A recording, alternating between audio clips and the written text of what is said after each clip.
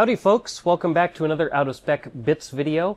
If you don't recognize me, you're probably not watching enough Out of Spec Renew, but I do videos mostly surrounding electric vehicle repair and doing some other related EV projects and stuff on the Out of Spec Renew channel.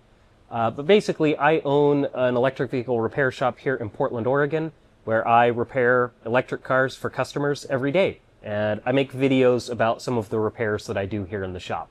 So if you're interested in seeing any of that kind of stuff, make sure to check it out on Out of Spec Renew. But what we're here to look at today is we've got this Nissan Leaf battery here, which has got some pretty major failure modes. So I'll kind of show you guys around it, give you a little bit of a deep dive, and we'll take a look at what exactly is going on. So, as I mentioned, this is a battery pack out of a 2018 Nissan Leaf. Actually, that white one up there on the lift. This is a 40 kilowatt hour battery, and as you can see, we've got some very significant cell swelling going on here within a bunch of the modules in the pack. So much so that it's actually bent the compression plate here on this end, and probably a bit on the other end here as well. This is the rear stack, so this contains 12 of the 24 modules within the pack, so this is literally half of the pack here. And then the other half lives in these stacks at the front portion. And you can see the frontmost stacks actually have got some swelling too on some of the modules there as well.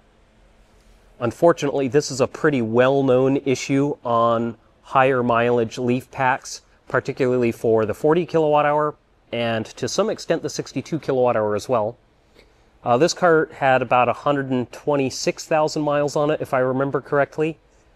Which is not super high mileage, but it's up there. And this is usually most prevalent on packs that have either seen a lot of DC charging or lived in hot climates. Now, it's not very hot here in Portland, Oregon, so I'm going to suspect that this car probably saw a lot of DC charging at some point in its life. I mean, probably for a lot of its life, to be honest. And yeah, unfortunately, this is kind of the result of what happens. Originally, this actually came in because it had two cell groups that were sagging pretty significantly under load and causing the car to be basically permanently stuck in turtle mode. And so this pack got pulled out in the hopes that potentially we could replace a single module and get it back on the road again. But clearly, we've got some pretty significant issues here. So it's kind of beyond saving at this point. At least half of the modules are affected by this significant swelling, and it's just a little too far gone.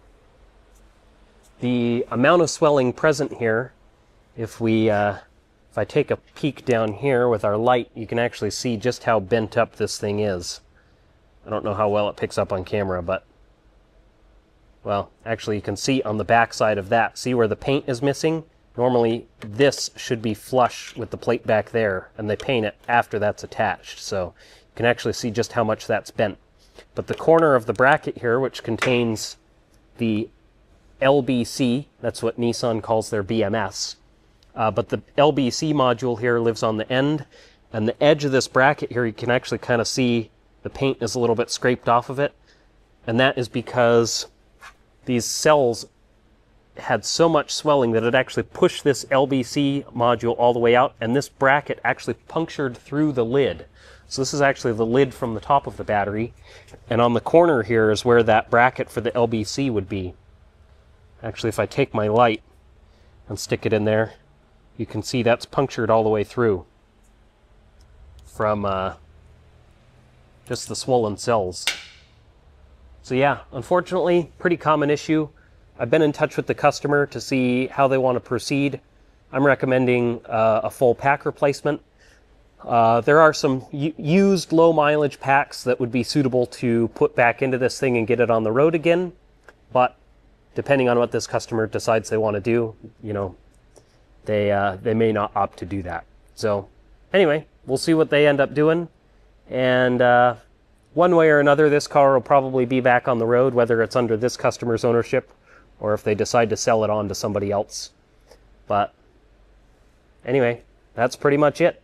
By the way, if you have any interest in seeing how some of these repairs go and the kind of stuff that I go through day to day, fixing these electric cars, make sure to go and check out of Spec Renew. Maybe subscribe, check out some of the videos there.